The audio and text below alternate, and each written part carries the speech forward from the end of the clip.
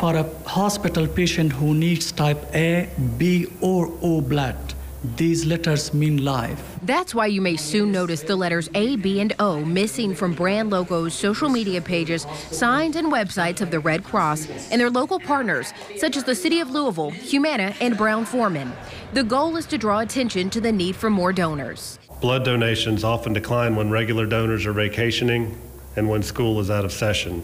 However, the need for blood does not take a summer break. The number of donors is shrinking each year.